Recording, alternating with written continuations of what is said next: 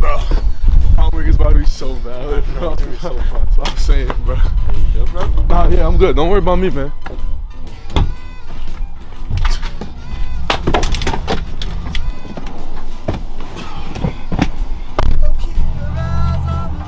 Bro, are you sure you're good to drive? Bro, I already told you. Don't worry about me.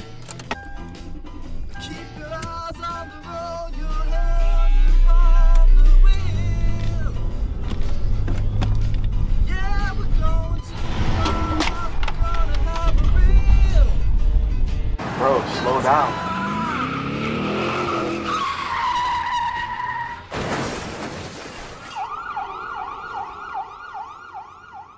This situation could have been prevented. Alcohol impairment is one of the leading causes of death on our nation's roads. Don't drink and drive. Don't drink and drive. Don't drink and drive. Do not drink and drive. Don't drink and drive.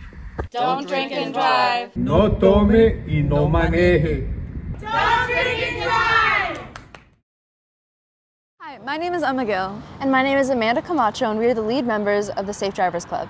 We are continuing our topic on safe pedestrian crossing and beginning a new topic in distracted driving. This year, with the help of the DPW, the mayor, and the Bergenfield Council, we got permission to put up a blinking school zone crosswalk sign in a part of our street near our school. In the mornings and dismissal time, this section of the street is where most parents pick up their children on both sides of our busy main street. This would provide a safe section to cross the road where the drivers can see the sign about 100 feet away, letting them know that there will be students crossing and that they should yield to pedestrians.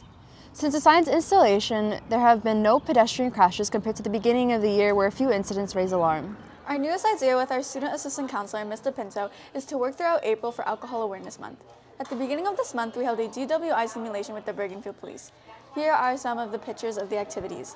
Secondly, we collectively decided to invite MAD, Mothers Against Drunk Driving, to hold an assembly at our school to discuss and educate the students about the dangers of drinking and driving.